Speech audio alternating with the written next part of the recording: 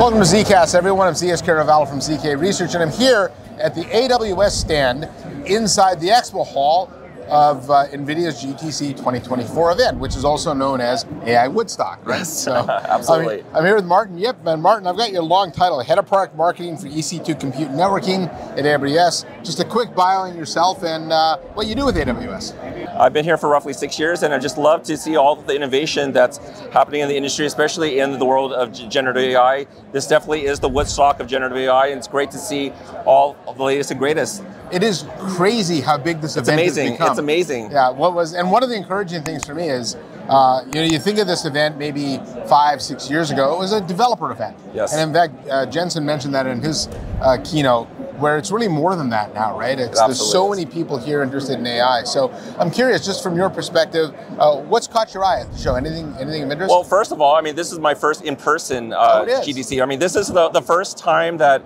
we've been in person in quite some time since the pandemic. So not only did we get to see the great session content, but it's also great to meet the industry experts, see how people are innovating in the booth, especially all the cool demos, the robots, and just be able to talk to people in real time. Yeah, the robots are coming, right? there's a large set of robots in the back. It's fascinating. Yeah, I thought that was pretty cool too. Now, I know it's funny. AI has been around a long time. It's not like a new technology, right? In fact, we use it in our everyday lives. It's just a lot of people don't know we use it. Now, it's relatively new within the enterprise world, though. Right. And I know it's been a big focus area for AWS and NVIDIA. So when you talk to customers, where are they with AI, and what are the things they're looking to do with it?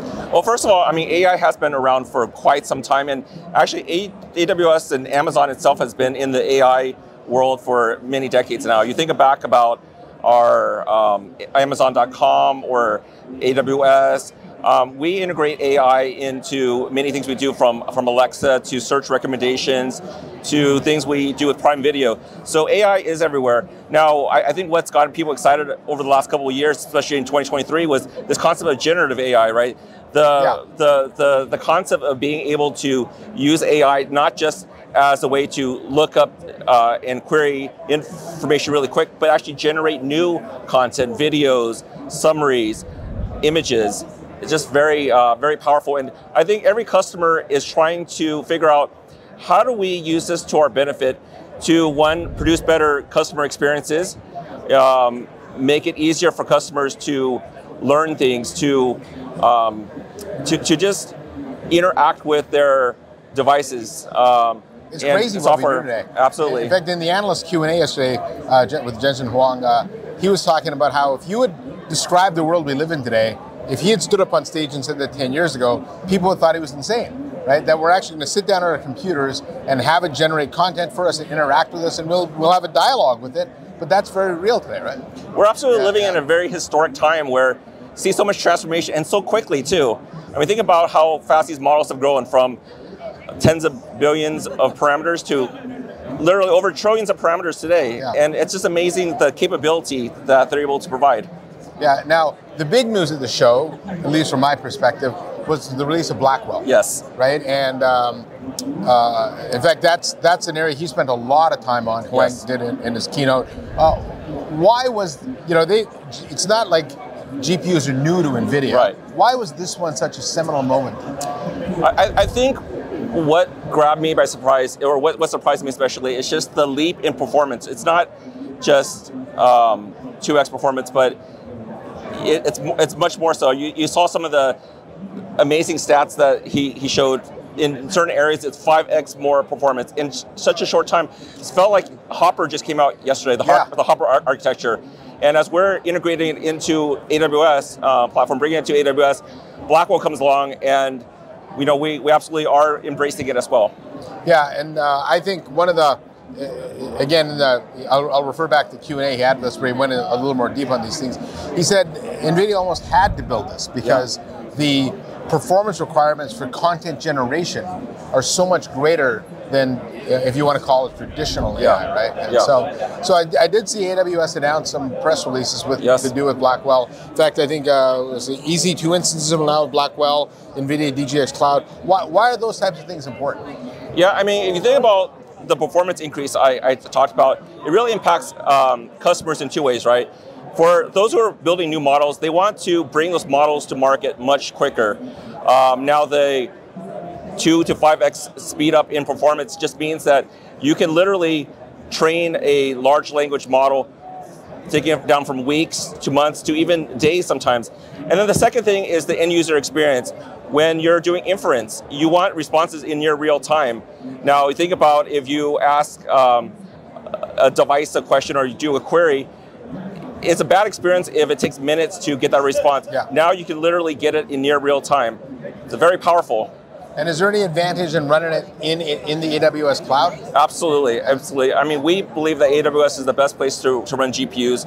And the announcement we made is really about bringing together the best of both worlds in terms of technology. NVIDIA's powerful GPU platform, but also AWS's world-class leading networking, advanced virtualization, and security capabilities, along with things around secure AI. So you can bring the whole stack. Right? Absolutely, absolutely. absolutely. In fact, I think I remember at last year's reInvent,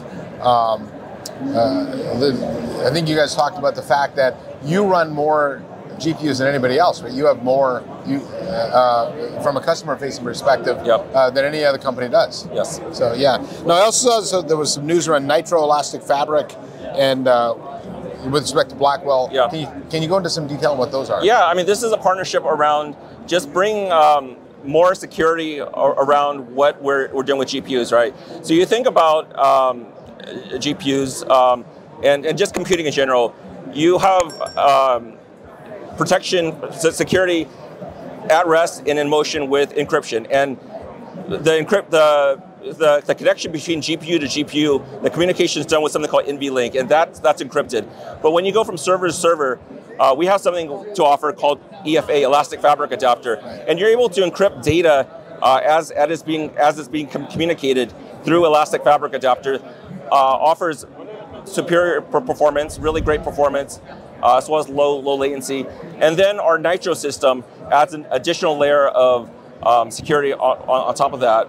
One of the big announcements around trusted execution environments, and that's possible with a capability we have called Nitro Enclaves, where you're able to carve out a trusted execution environment so that no one sees so you're able to have secure computation. So you have encryption at rest and in motion, but when you're actually computing on the data itself, it can't be encrypted, so you need to do it in a trusted execution environment. Yeah, in fact, I'm glad you guys issued that press release because there's been a lot of chatter in the industry about privacy. Yes. But there hasn't been a lot of innovation in the area of AI security, right? And so I think that's something that you guys are solving for now today. Yeah. So just a couple more questions.